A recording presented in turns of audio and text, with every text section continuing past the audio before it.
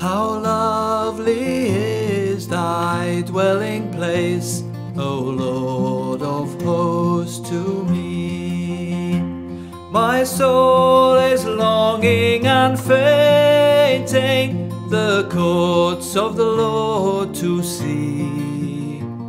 My heart and flesh, they are singing for joy to the living God. How lovely is thy dwelling place, O Lord of hosts, to me.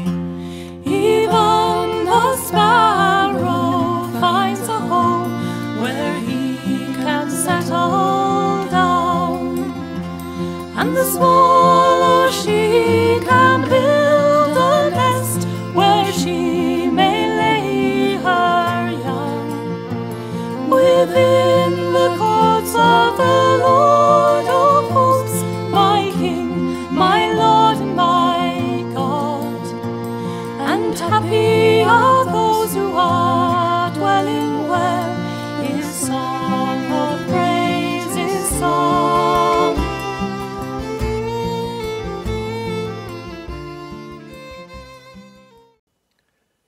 Well, the music for this week is again the lovely Psalm 84, How Lovely is Thy Dwelling Place, by the Northumbria community. Welcome to the 11th of our home assemblies, and I hope you're enjoying them. So we better start as we usually do. Good morning, everyone. I wonder what this week's been like for you. I know some more children have been coming back to school and some are still at home. We've been getting church ready to be open again for people to come. They can come in for private prayer in church. We can't do services yet, but we can come and light a candle, which is a step forward. Have you seen Mini Messy Church on Thursdays? Every Thursday at 3:30, you can tune in 10 minutes before, and then you can join in with the messy church activities. We've started with the Joseph story like we are in these assemblies, and you can join in at home. There's cooking and all sorts of things to do. Why not come and find us on Facebook Live, or we'll be on YouTube about an hour later. Do you remember last week's assembly? It was all about Joseph in the Old Testament, his amazing coloured coat. This week, Joseph finds his feet and loses them again. But first of all, let's, if there's an adult there, light a candle and focus on Jesus, the light of the world, the light in our darkness, the light of hope. And we're going to sing together a song which we had last week. Brother, sister, let me serve you, let me be as Christ to you. And there's a lovely moment when we can have some thinking time and think of anybody that needs our help at the moment.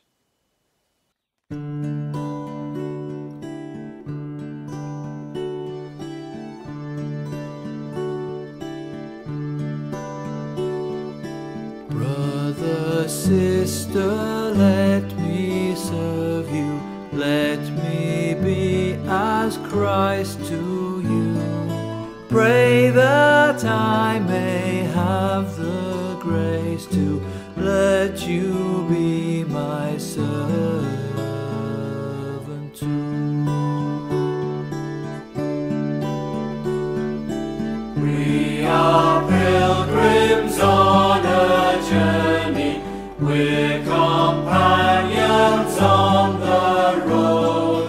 We are here to help each other walk the mile and bear the load. I will hold the Christ light for you in the night time of your fear.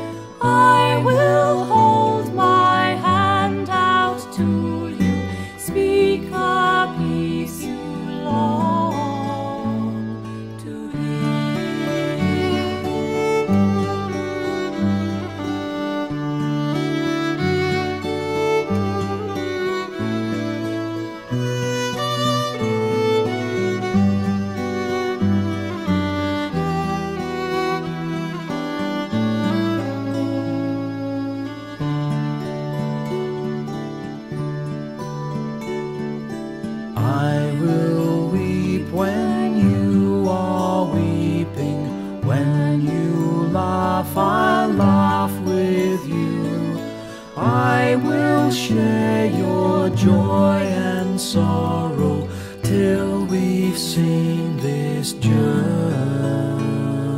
through.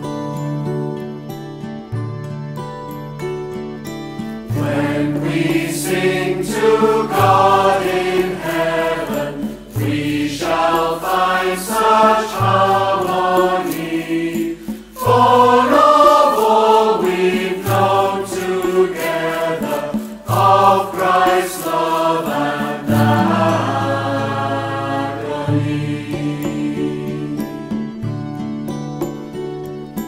Brother, sister, let me serve you. Let me be as Christ to you. Pray that I may have the grace to let you be my servant too.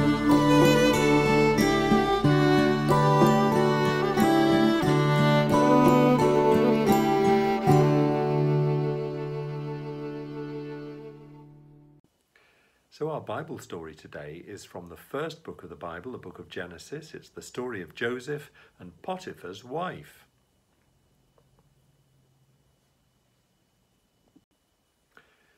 Joseph was taken down to Egypt, and Potiphar, an Egyptian, one of Pharaoh's officers, captain of the guard, bought him from the Ishmaelites.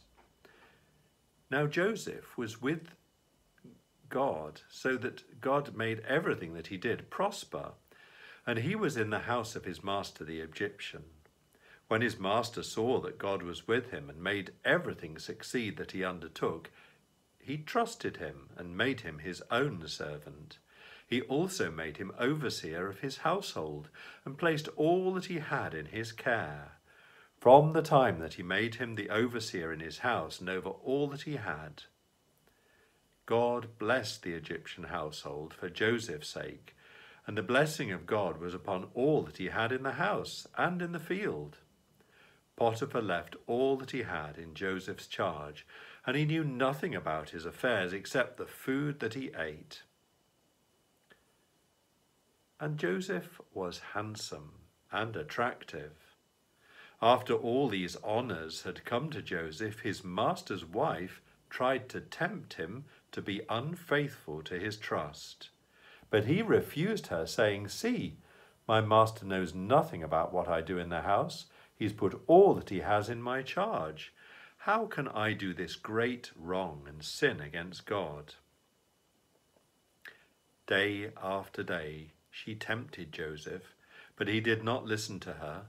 One day, however, he went into the house to do his work, and none of the other men were in the household were at home. She caught hold of his garment and again tried to tempt him, but he left his garment in her hand and fled out of the house. She kept his garment by her until his master came home, and then she said to him, "The Hebrew slave whom you have brought to us came to me to insult me, and when I cried aloud, he left his garment with me and fled." When Joseph's master heard that his wife had said to him, he was angry, and he took Joseph and put him into the prison in the place where the king's prisoners were kept. So he was left there in the prison, but God was with Joseph and showed kindness to him and helped him to win the friendship of the keeper of the prison. And the keeper of the prison put Joseph in charge and made him responsible for all the other prisoners. So can you remember? Who was it that brought Joseph from the traders? And what job did Joseph do for him? And I love that phrase, all that Potiphar had to do was, remember it was just he just had to look at what he was eating. And where did Joseph end up? Well, Joseph had a terrible time. Thrown down a well, sold as a slave, carried off to Egypt, sold again as a slave, but he fell on his feet. Now that's a funny saying, isn't it? He fell on his feet. What do you think it means if somebody falls on their feet? Well, it means that it wasn't as bad as it could have been. Potiphar saw the goodness in Joseph. Joseph worked hard, he was clever, and soon he was put in charge of the whole household. But he was also very handsome, and we heard how Potiphar's wife really liked him. She wanted him, she tempted him to betray the trust he'd been given, and she kept on tempting him day after day, and Joseph kept on saying no. Have you ever been tempted to do something you know is wrong? Like stealing sweets from the shop or taking something that isn't yours? That's what Potiphar's wife was doing, tempting Joseph to do something that was wrong. So what should we do if somebody tempts us to do something wrong? Well, we can just say no. We can tell somebody what they're doing. And you know, we must be careful because some people try tempting us to do things that they know are wrong just to get us into trouble. You know, some people just think that's funny, but it's not. But Joseph said no. Potiphar's wife didn't like being told no. She was quite spoiled, really. She was used to getting her own way.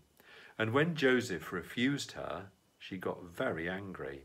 So angry that she made up lots of lies about him and told Potiphar. And Potiphar had Joseph thrown into prison. What a terrible time. Joseph had been so good, he'd done nothing wrong, but he was punished for it anyway. It is so unfair. I wonder if you've ever been in trouble for doing something you didn't do. Have you ever been told off and it wasn't you? Do you know, it hurts so much, doesn't it? Even today, some people are sent to prison who are innocent. Do you know, it reminds me of the story of Jesus. Jesus lived probably 1,000 years after Joseph, but do you know, he was an innocent man and they still punished him. Jesus was arrested and he was tried in a mock court and he was put on a cross. He could have been very angry when they arrested him, when they told lies about him, and even when they crucified him. But he didn't. Do you know what he said? From the cross he prayed, "Father, forgive them. They don't know what they're doing." Well, thankfully, Joseph, when he was thrown into prison, he started to find his feet again, and he did that by helping people. Sometimes life can be very unfair, but we don't need to let it make us bitter. We need to remember how Jesus said, "Father, forgive them, for they don't know what they're doing." I know somebody who was sent to prison and he claimed to be innocent too. But he used his time in prison to help other people. Especially, he used his time to help people who couldn't read and write, and he taught lots of people to read and write so that when they should come out of prison, they might be better equipped for life in the world. He turned a bad situation into a gift for other people. Do you know, that's just what Jesus did on the cross. He turned a bad situation into something that would help everyone. He turned the cross into a sign of hope for the whole world. So today, let's decide that we won't be tempted to do something we know is wrong. Let's decide to do the right thing. And if life feels unfair, let's try turning it to something good instead of something good for others in the way that we help them, instead of becoming bitter or angry. Now I'm going to say a special prayer, and I'm going to invite you to either close your eyes or to look into the candle flame. We're going to pray for all of the people we're living with.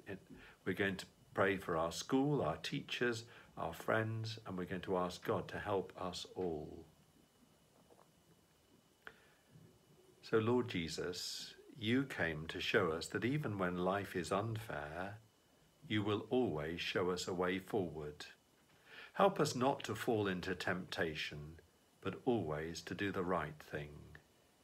Help us not to be worried or afraid, but to know that you are always near. Amen. Our Father, who art in heaven, hallowed be thy name. Thy kingdom come, thy will be done, on earth as it is in heaven. Give us this day our daily bread, and forgive us our trespasses, as we forgive those who trespass against us. And lead us not into temptation, but deliver us from evil. For thine is the kingdom, the power, and the glory, for ever and ever. Amen. Now, if you'd like to draw me a picture of Joseph and Potiphar, you can get an adult to email it to me. And next week, it is the story of Joseph in prison.